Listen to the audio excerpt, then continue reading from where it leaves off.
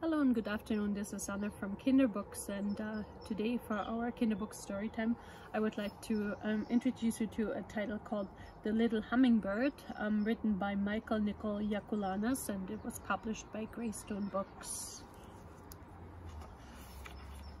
The Little Hummingbird by Nicoll Yahgulanaas. To the indigenous peoples of East Africa, the Southern American Altiplano, and the Northern Pacific Islands, you have done so much for so long.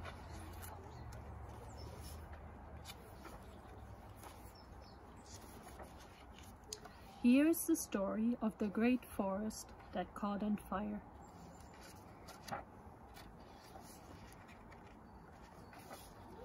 The terrible fire raged and burned. All of the animals were afraid and fled from their homes. The elephant and the tiger ran, the beaver scurried, and the frog leapt away. Above them, birds flew in panic. The creatures huddled at the edge of the forest and watched, all except one. Little Hummingbird did not abandon the forest. She flew as fast as she could to the stream. She picked up a single drop of water in her beak. Little Hummingbird flew back and let the water fall onto the ferocious fire. She dashed to the stream and brought another drop, and she continued back and forth, back and forth. The other animals watched Little Hummingbird, and they were frightened. "What can I do?" sobbed Rabbit. "The fire is hot, and I'm scared." "This fire is so big," howled Wolf, "and I'm so small." "I can't do anything about this fire," croaked Frog. "My wings will burn," cried Owl. Little Hummingbird continued her work. She flew quickly, picking up more water and putting it drop by drop onto the burning forest. Finally, Big Bear said, "Little Hummingbird, what are you doing?" Little Hummingbird looked at the other animals, and she said, "I'm doing what I can." The Amazing Hummingbird. Hummingbirds are amazing. Not only are they beautiful, they can also fly up to 50 kilometers, that's 31 miles per hour, and hover in midair by flapping their wings more than 50 times per second. And they are the only birds able to fly backwards. More than 350 species of this extraordinary little bird live on Earth, all in the Western Hemisphere.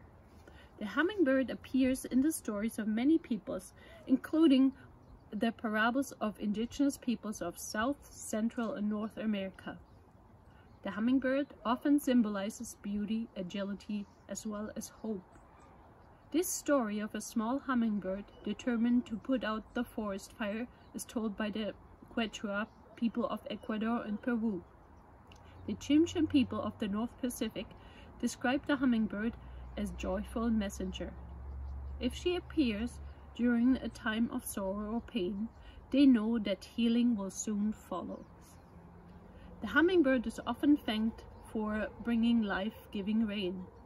In a story from the Pueblo people of the southwestern United States, a hummingbird gathers clouds from the 4 directions in order to bring rain to douse the flames that are burning the earth. In the language of the Haida Nation or of the North Pacific, the hummingbird is called Tuk Tuk Tiam, an imitation of the delicate bird song and the sound of its beating wings. Little Hummingbird in the burning forest and the hummingbirds in the stories of many peoples show us that it's not always the largest or the loudest that can do the most good. Little Hummingbird's efforts are a reminder that the one who is not afraid to act can make the biggest difference. Thank you for listening. This was The Little Hummingbird by Nicoll Yahgulanaas, published by Greystone Books.